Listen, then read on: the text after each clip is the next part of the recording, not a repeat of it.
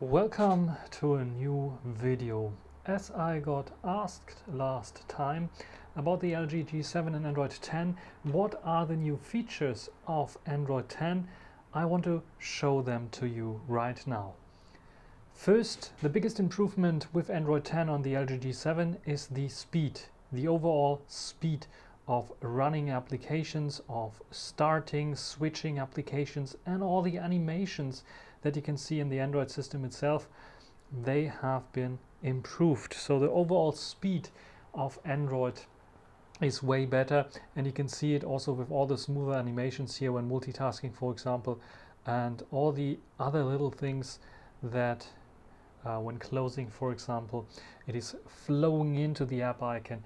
This is really cool and shows that LG optimized the system even for older smartphones, just like the LG G7. Then we have gestures. Of course, you saw it already that I'm using gestures here to swipe around. So the new Android 10 gestures are also on board, in contrast to other companies that sometimes even with the Android 10 upgrade leave them out. Sony, for example, on some devices. Then we have a new design for the top bar and quick toggles. As you can see here, I have my top bar with some notifications here, and here the quick toggles. And you can see this is the new design that LG introduced in newer phones, that is a bit of a flat icon design, and it's only in black. So even if I have a white theme running here right now, you can see it if I go into an application, it's a light theme I have running here. If I go into the in the quick toggles here, I have a dark color here, and I have also the option, just like in other LG older versions as well, to customize my menu the way that I like to have it. So the new top menu is also part of Android 10. Then new settings. Let's go to settings, and you can see that the old design that LG had for a few years, that put the different settings into categories under different tabs, is gone now. We still have categories, you can see it here visually, but it is a long list, just like on other flagship phones and other phones of other brands, and of course stock Android itself. It also offers, like stock Android itself, some options at the top that you might want to change frequently. For example, turning mobile data on or checking my place. And yeah, we have the different settings here. You can see there are not so many as on Huawei, for example, or Xiaomi or other. So they are still compact because most of the settings are then concentrated under one big setting still. So if I click on display, for example, I get many options in terms of display options. You can see many more than on other devices. So I have also the option to set my home screen here, wallpaper, the font. I have the always on display, which is not new in itself because I think it was available for the LG G7 already. But the always on display, if I turn it on, I have the option to configure it here. So not only turning it on, but I also have the option to choose the theme that I want to have: digital, analog, dual clock, a calendar, or an image if I like to. If I go to image, I have the option to choose and customize here between various different images that I can show. I know it doesn't make sense to have an LG G7 with an LCD display and an always on screen, but it is good as an option, I would say. And you can of course also schedule it, which is, I think this is one of the best features. I think if you just cancel out of here, you have the option to daily timeout, to set a daily timeout, because this is really cool, which allows you to save a bit of the special battery if you want to have an always on display, but only when you are really awake, so not when you're sleeping. You have the option to schedule it here as well. And you can of course also choose brighter display to have it very bright as a bright option. So let me show you the always on display. Here you can see it is smoothly fading in, and it's the default one. It shows me all the notification icons, my battery status, and my clock, and I can configure this as I said before. So I have the option to go in here and configure it.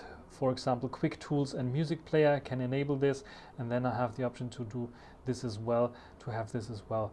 And of course the images, we have various different images, and not only static images but also GIFs are in here. So you can see it is doing a little GIF animation here for the various different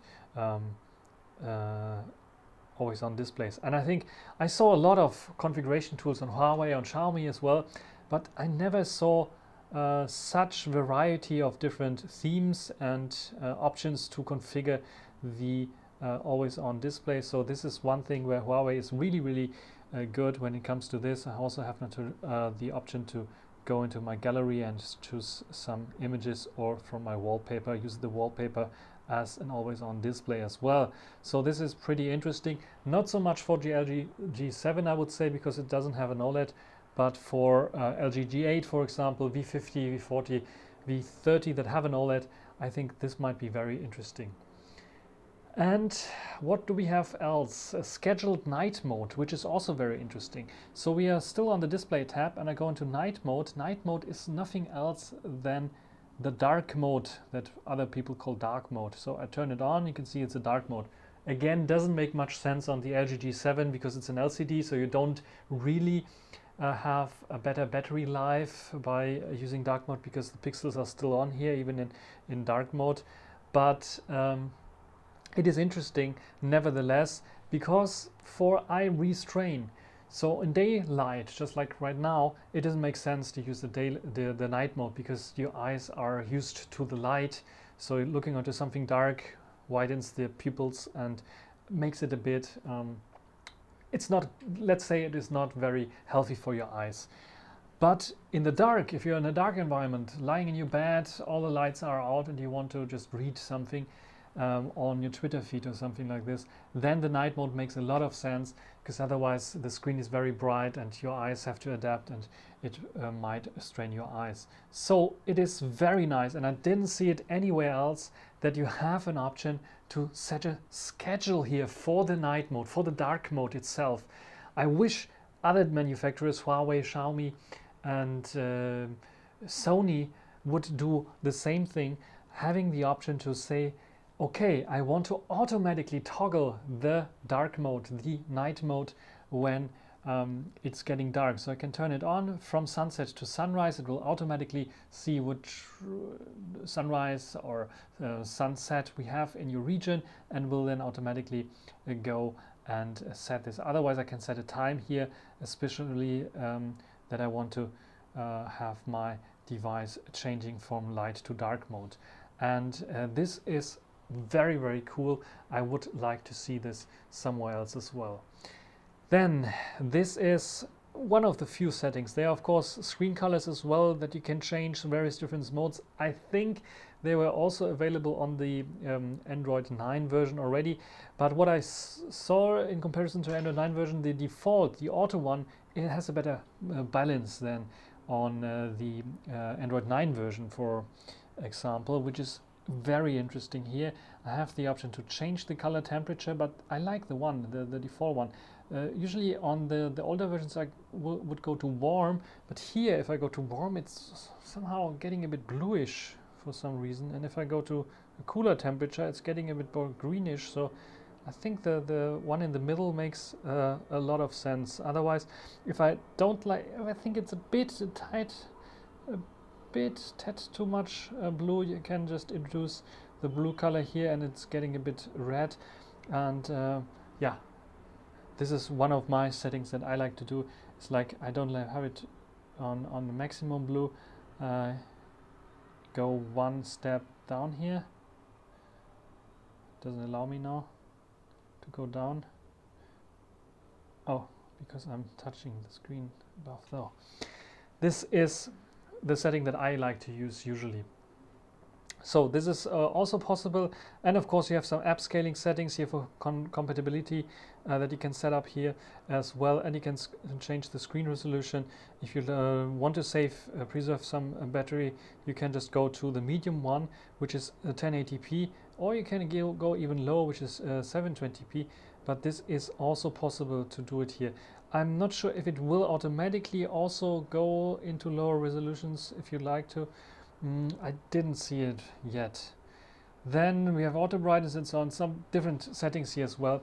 But in general, those are the Android 10 settings.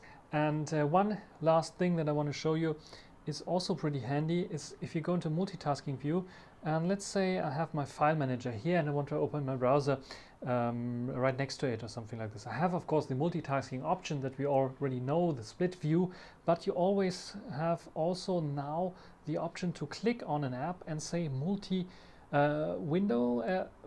This is the multi-window option. It gives you a small tutorial, and I can then have my Chrome down here.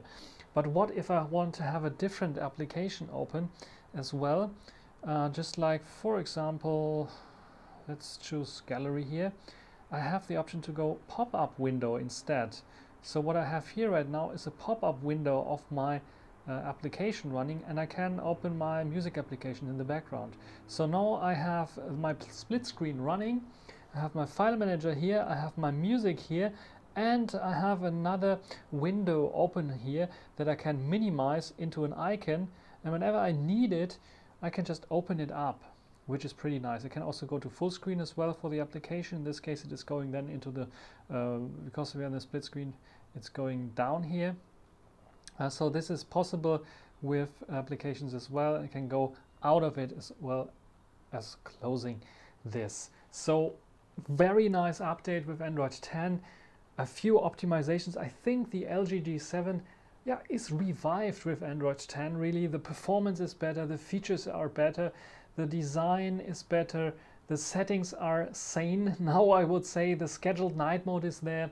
You have the customizability of Android 10 with all the good points, and the speed is very good. It is still a flagship from 2 years ago, so don't expect it to compete with flagships from nowadays. But when it comes to mid-range devices, especially when you take a look at this price range of this device, it's definitely one of the contenders that you should take a look at, especially if you can get a good deal out of it. That's everything for this video. Hope you enjoyed it. If I left something out, if I forgot something, you can write in the comments. What is your favorite Android 10 feature on the G7 or V30, V40 or V50? Write it down in the comment section. That's everything for this video. Hope you enjoyed it. Thanks for watching. Until the next time. Bye.